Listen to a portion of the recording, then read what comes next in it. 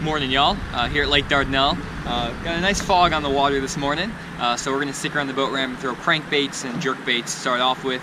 And then once the fog lifts, we might head up into Piney Bay, head out in the main river, something like that. So hopefully we can catch some fish. It's January 3rd. Water temp should be still in the 40s, but it's about 55 degrees right now this morning, getting up into the high 60s this afternoon. So it should be a really good day to catch them. So let's get after it.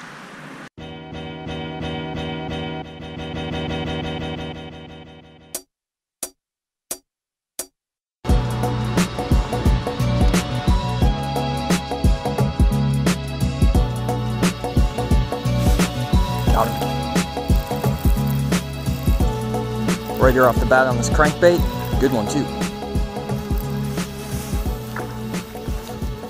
Oh, good fish. Yes. Look how fat that fish is. That's actually got another bite too. That fish is so fat. Crushed that crankbait, both hooks. Really nice one. Really nice one. 44-degree water, just throwing that KVD 1.5 flat. Last time I was out here on Dardanelle, they bit this really well. I just wanted to start by this riprap. I'm gonna try to throw a jerkbait around a lot today, but I start with this crankbait just because I know it works right now. But that's a solid 2.5 pounder. I'm gonna drop it in the live well and get pictures later. Awesome. So yeah, I'm right here at the mouth of Piney Bay. There's some bridges that kind of lead into this creek, and I'm just using the exact same pattern I was fishing a couple weeks ago when I was out here fishing on the lower end of Lake Dardanelle, just throwing this 1.5 flat. If y'all haven't seen that video, check it out right here. It's just a really good video on how to catch fish in the winter on a crankbait. So I'm gonna keep doing this for a while, and then probably gonna try to switch it up, fish a jerkbait or something a little bit different, so that it's not the exact same video as last time. But if I keep catching them on this, I might have to stick with it for a while. Okay, let's head up this creek and start throwing a jerkbait.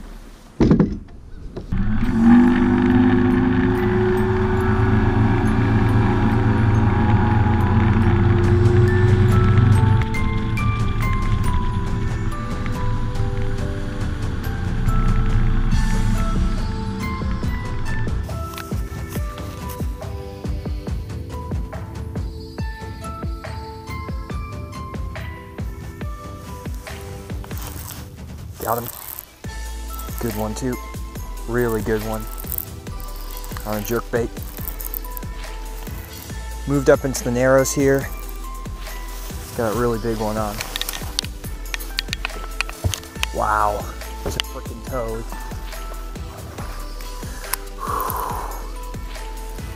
I think he's got it pretty good. It's gotta be a 6-pounder.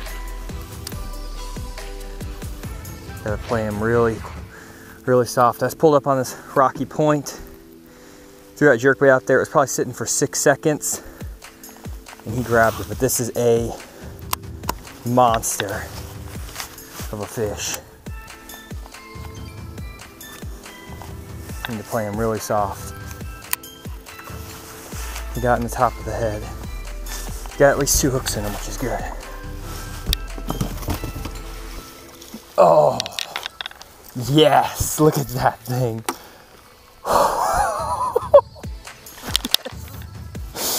Yes! Oh my God.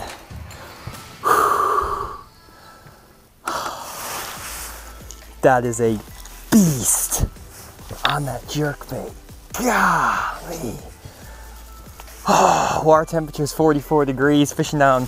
There's a bunch of bluffy banks in the narrows here at Dardanelle, and that's gotta be I don't even know. I'm gonna weigh him. I'm bad at guessing big fish.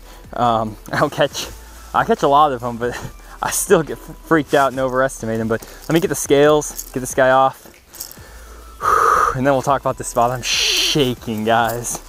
I am shaking.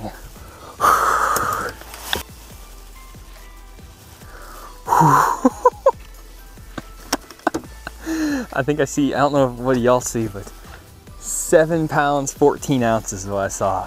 Freaking 7-pounder. That's my biggest bass on Lake Dardanelle ever. I fished this lake a ton, caught tons of 5 and 6 pounders out here. Never caught a 7, that's awesome. Drop this guy in the live well, and then we'll get down to how I caught him, but oh man.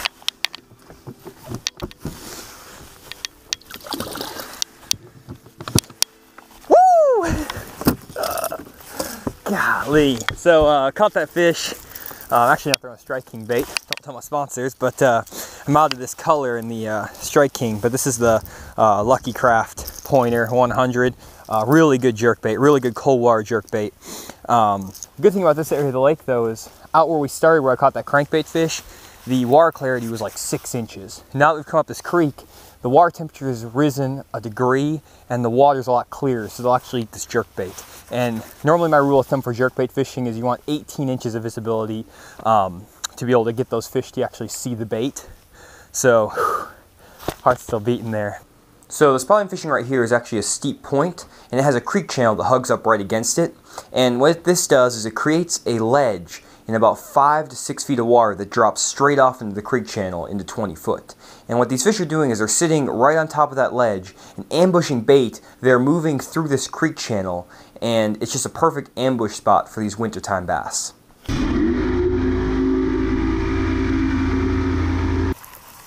So this right here is what I'm trying to imitate today.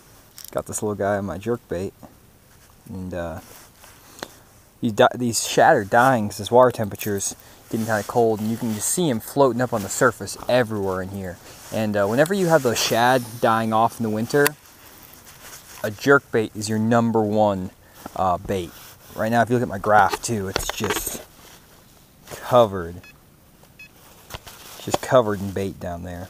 So there's all kinds of stuff right here. Looks like a really good area right here. Just not getting bit, so hopefully I'll get a bite here on this jerkbait, but looks like we're fishing the right spot.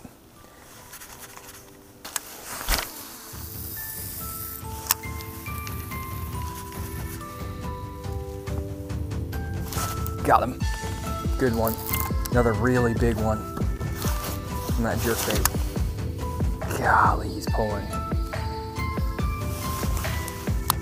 I was about to say, after this cast I was going to get going. I moved back up into Piney Bay to hit a couple of these fluffy banks. I don't know how big he is.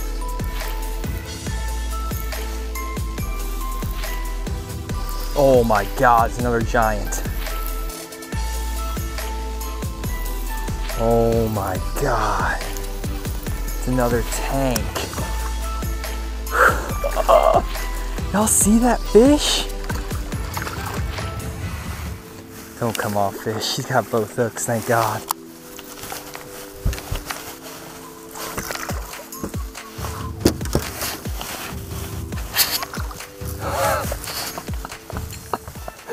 Oh, that's not a 7, but that's a freaking toad again. Same jerkbait, same pattern, just a point. A bluffy point, just letting that jerkbait sit for about 5 seconds, and he just grabbed it. It's so awesome. I'm gonna get this guy unhooked, we'll weigh him, and I'm gonna put him in the live well, and we gotta get another one. We're gonna get 30 pounds today, guys. Probably not. Yeah, here we go. Yeah, it's a 606. I don't know if y'all can see that. So got 3 keepers in the live well, a 714, a 606, and then like a 2 3/4. So not a bad bag so far. Need to put a couple more keepers in the boat, and we're gonna have a good limit today. Wow, that's awesome. This has been an awesome day. I'm not getting a lot of bites. I'm just getting a few quality bites on this jerkbait on these bluffy points. Every fish has come off of a really steep point. The boat's sitting in 24 foot of water right now, casting right up to the bank and just working that jerkbait back. The fish are actually up pretty shallow. I'd say they're probably about 5 to 7 feet. They're just sitting right on that break from the shallow to deep water. That jerkbait pulls over the top of their head. They come up, and while it's suspending there, they grab it. But I fished a lot of water too. These fish aren't everywhere. I'm covering a lot of water. Probably fished 15 different little spots since I caught that big 7-pounder, just hitting all the little bluffy channel points that I can find. Hey guys, I just wanted to quickly go through the gear I was using today. For most of the day I was throwing this jerkbait, which is Lucky Craft Pointer, and it's in the Chartreuse shad color. This is a really good color in stained water because it has that nice matte finish, and it's got the Chartreuse on there, which is really good. This is a suspending jerkbait, and I switched out the stock treble hooks. I do it with all my treble hook baits, but what that'll actually do is change the way the bait suspends depending on the weight of the hooks you use. So to get this bait to suspend perfectly, what I use is a number 6 Gamakatsu EWG in the back, a number 5 Gamakatsu round bend in the front, and then on that front hook hanger you can see I put an extra split ring, just a number or a size 3 split ring on the front there. That'll make sure that bait suspends perfectly, and it'll also suspend nose down, which is key when getting those fish to bite that jerkbait. And that's a good tip for any jerkbait. You can do that if the bait's floating too much. Just throw an extra split ring on that front hook hanger and you'll be all good.